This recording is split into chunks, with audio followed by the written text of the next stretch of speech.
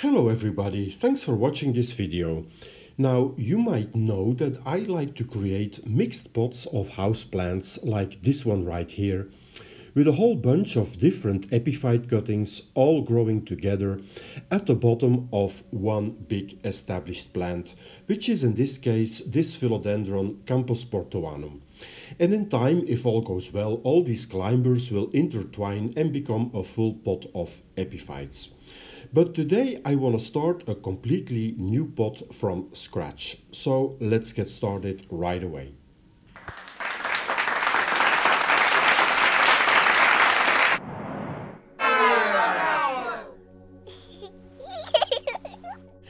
So this time we start with a blank canvas, which is this big pot that I filled with a well-draining aroid mix.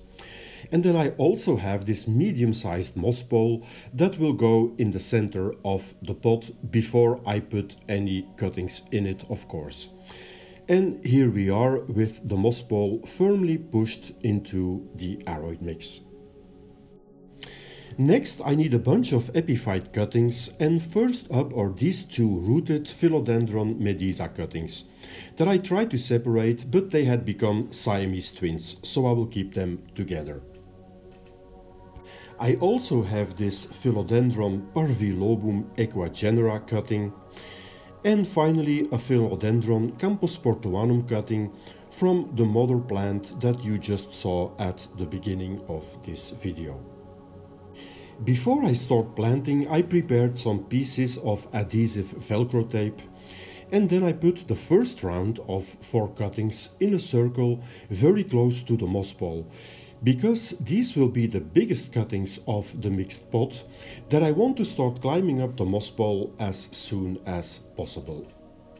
And the idea is that after this inner circle of big cuttings, I will put an outer circle of smaller cuttings that I will give time to establish themselves in the pot before guiding them up the mosspole as well. Alright, this is the result of the first circle of cuttings, and there is quite a bit of space left in the pot for a second batch of cuttings. And for the second circle, we first have a basic heart-shaped leaf philodendron cutting. Then I got some philodendron villamagense pangui babies. Next up are some Cibo blue cuttings, and finally I also have a bunch of Epipremnum pinnatum cuttings.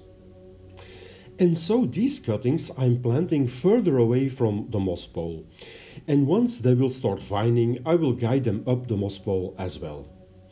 Now you might say that's way too many plants for this single pot, but in my experience not all the cuttings will necessarily make it, so I prefer to start off with a decent amount of plants, and if they all make it, I can still take some plants out of the pot. Okay, and the final result looks like this, at least for now, because this is obviously a long-term project, so perhaps in 1 year's time this pot might already look quite differently, with all these cuttings climbing up, looking for light and looking for the top of the mosspole. I know that we all have this kind of habit to put just one single plant in a pot. But if you have a lot of cuttings, I think this is a great way to save space and to give as many cuttings as possible a shot at becoming a beautiful established plant. It's also a matter of making the most of one single mosspole, because you'll have several plants attaching themselves on one and the same pole. Alright, that's all for today's video. Thanks again for watching it.